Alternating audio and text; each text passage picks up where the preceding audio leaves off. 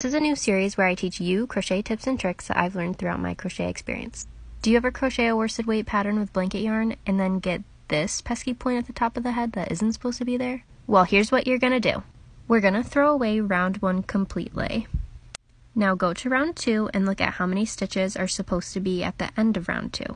Now crochet that many stitches into your magic circle and continue on to the next round as normal. You'll have this instead of this.